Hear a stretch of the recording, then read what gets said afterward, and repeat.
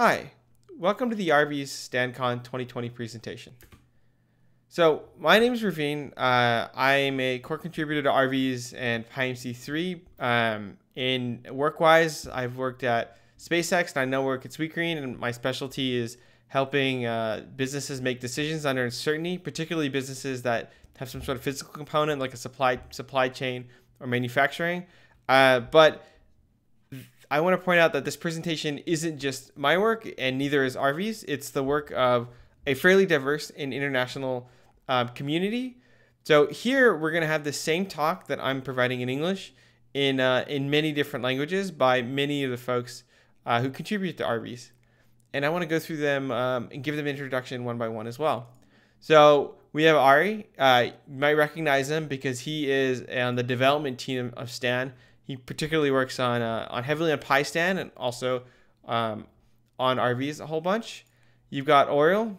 Oriol has a master's in astrophysics, and he is going to be doing a PhD in Bayesian model diagnostics. And you can tell if you go to his blog, and you'll see numerous blog posts that go into the details and the nitty-gritty about various Bayesian diagnostics. I think he does a pretty good job of explaining the math and the intuition behind all of them.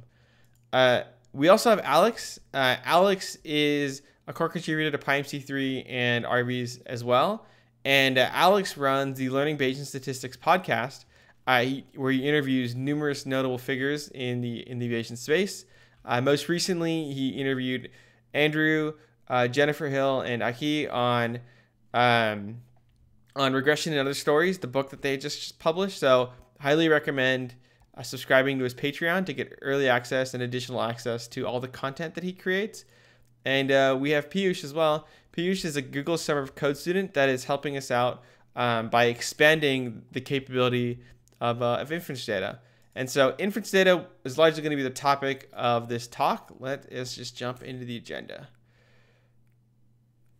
So we're gonna talk about all the steps that are in a Bayesian workflow. We'll talk about where ArviZ fits in, and then we're gonna spend most of our time talking about InferenceData, where that fits into the community, where we can improve with it, and then where you could use InferenceData and ArviZ in your day-to-day Bayesian workflow. So the Bayesian workflow is more than just specifying a model and running inference.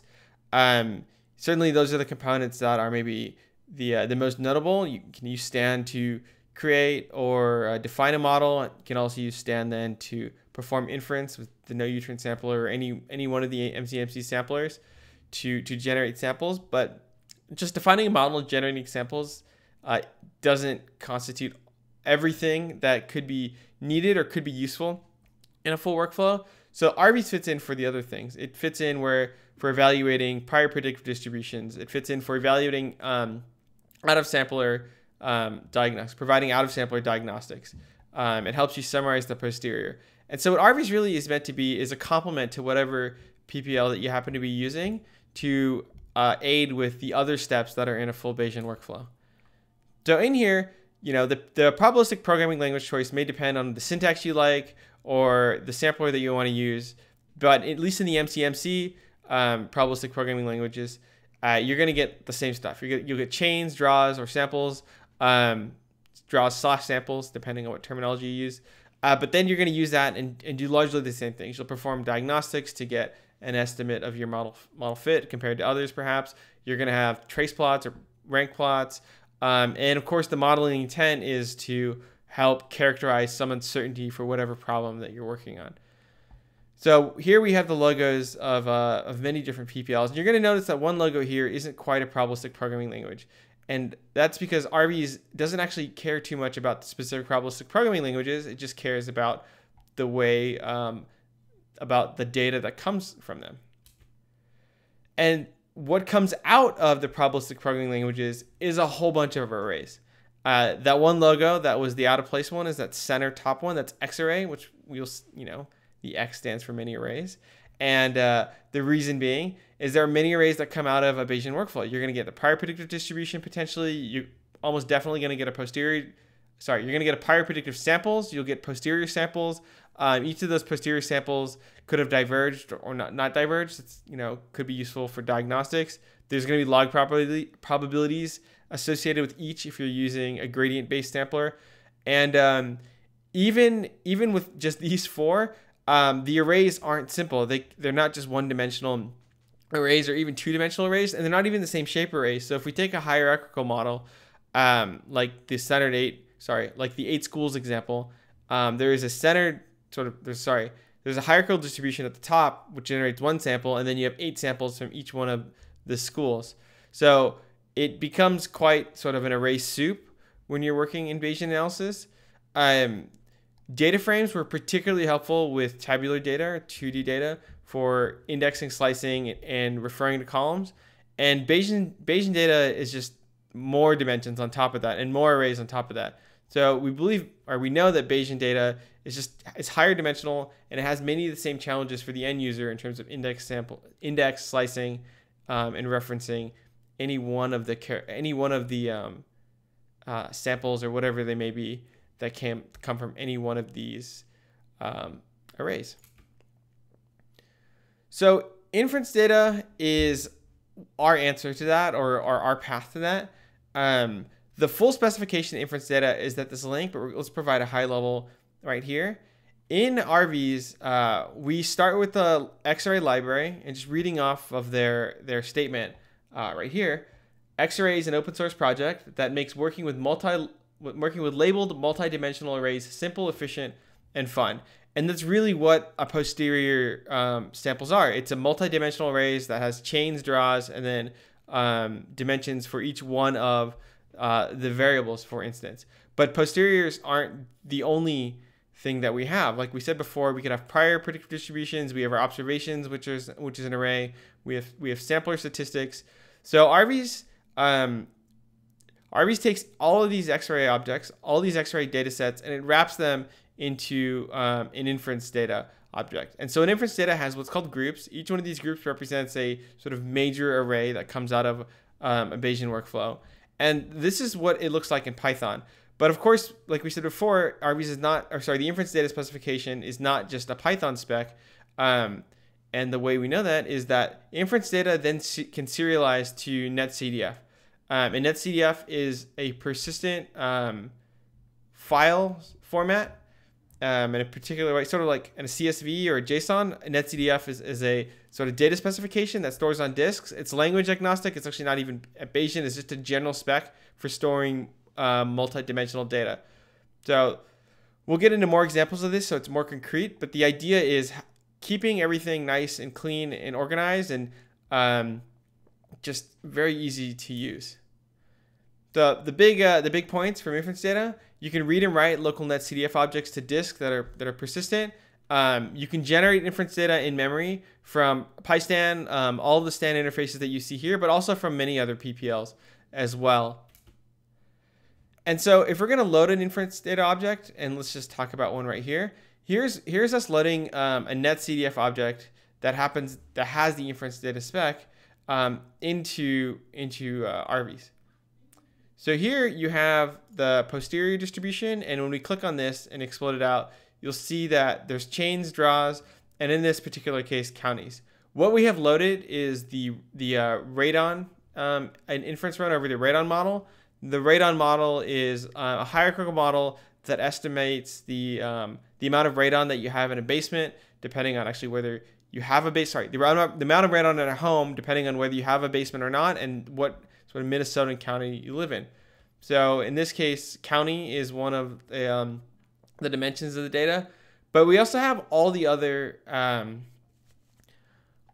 groups that come out of Bayesian analysis. We have our prior predictive here, and we have the observed data. So not necessarily an outcome of the statistics themselves, but certainly a necessary input to a full Bayesian workflow and the actual observations that you've observed. We have the log likelihoods. We have sample statistics that come from the sampler itself, and having all of this helps us a whole bunch, as we'll see down the line. The generated inference data object from PyStan. Here's the code in Python. Here's our observations that we've simulated. Here's our Stan model, and then we just run the fit, using the Stan interface, and then using ArviZ from PyStan method. We pass in the posterior, we pass in the observed data, and we get in the sample. We get out the sample statistics, the observed data, and the posterior. You'll notice this doesn't have all the groups as we saw before. This particular analysis was much simpler, so all the groups weren't required. But this is the idea with inference data. It's meant to fit any workflow that you happen to be using in a MCMC Bayesian context. So the whole point of this, and the whole reason for this, is organized data makes complex calculations much, much easier for everybody. So here's an example.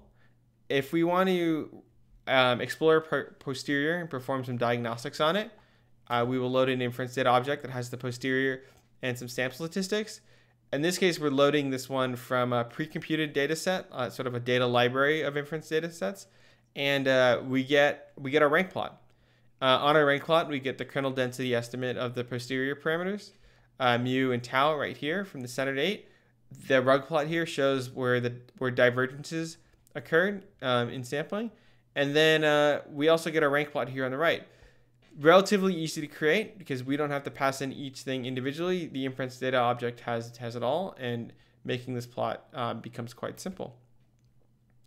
If we want to do pure diagnostics, again, we just pass in an inference data object to ArviZ, and we get the diagnostic here. Another example is prior predictive checks. We have observed data, and we have prior predictive samples. Creating a prior predictive plot, again, fairly trivial. So we have all of our prior predictive distributions as generated by the sampler, and then we have the kernel density estimate of the observed data. And the most complicated example is this leave one out probability integral transform. In this case, we have the log likelihood, posterior, and observed data. All three of those helps us generate this plot here. So the benefits of ArviZ and particularly inference data are manifold.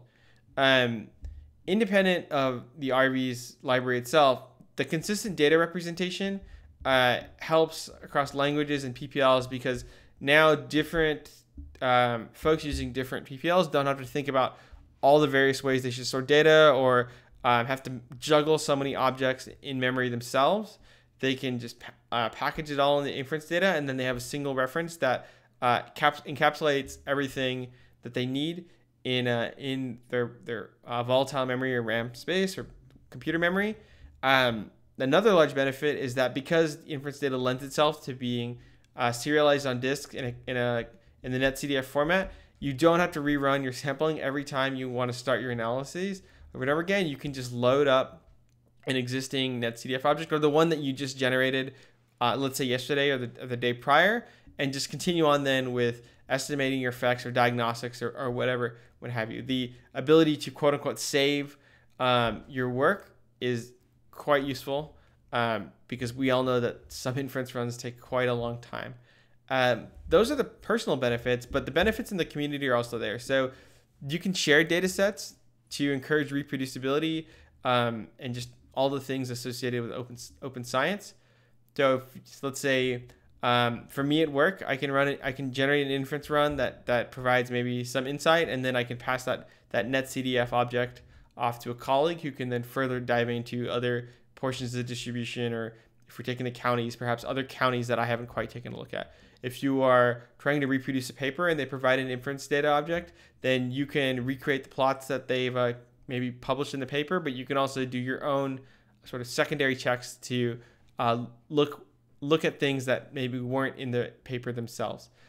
And from the code community perspective, it lets the probabilistic programming language designers focus on the probabilistic programming language themselves, and lets them defer, let's say, the diagnostics or plotting to ArviZ or another library. So instead of having to do both the MCMC sampler and all the same trace plots and all of that, we can just separate the two. And then between the diagnostics libraries, if we all use a common format, then folks can use whatever library or whatever language suits them best to interact with your diagnostics library or your plotting library. So there are some limitations, like we said before. All of this is very MCMC specific. Inference data is not well suited right now to variational inference or other sort of posterior estimating methods. But we're really hoping that we can expand to capture the full Bayes community and not just the MCMC community. And then also notably, it doesn't fix the reproducibility problem in its entirety. Of course, the sampling itself has already been performed and it doesn't help you reproduce the sampling steps. But we do hope it helps provide reproducibility and ease of use in most of the workflow steps, and that the PPLs themselves can provide reproducibility steps specific to each probabilistic programming language and engine. So what can you do to help? Inference data, again, don't think of it just as an ArviZ thing. It is just a format specification. So if you're designing a PPL or you're creating another plotting package, consider using or allowing your package to interface with the inference data specification. So then we have interoperability between all of our Bayesian code, and don't have to do a bunch of array transformations to go from one to another. Again, you don't need to use ArviZ or you don't need to use Python for inference data to be usable. And we want to make that point by modifying our logo here to say we are very welcoming of R or any other language, Scala or what have you, to using inference data. So we could use your help, of course, this being a community effort. We could use help polishing the schema, expanding it out to be useful in your space, or help us think of things that we haven't thought of. Of course, additional plots and diagnostics are helpful for the ArviZ package in a whole. Skin doesn't mean code contributions directly, but just ideas and thoughts. For example, like he published the ranked plots idea in a paper, and then we just happened to also implement it in ArviZ. The same goes for any other sort of plots or diagnostics. Like any open source project, we love any code help. We love feedback and issue tickets. If you publicly share your work, that helps us see how people are using the library. And of course, cool plots on Twitter or whatever else are just nice for the community, for us to see all the neat work that everyone is doing. And from sort of a nuts to bolts perspective, there are just a lot of core computational things we can do to make inference data even better. So support for sparse data structures would be very nice, would reduce the amount of memory in RAM, but also this, the write and load speeds. The write and load speeds for the inference data objects can still be smaller, and all of those associated types of benefits. There's a laundry list of these that we haven't provided here, but inference data itself can get much better. So if you're looking for more information, we have a bunch of links here.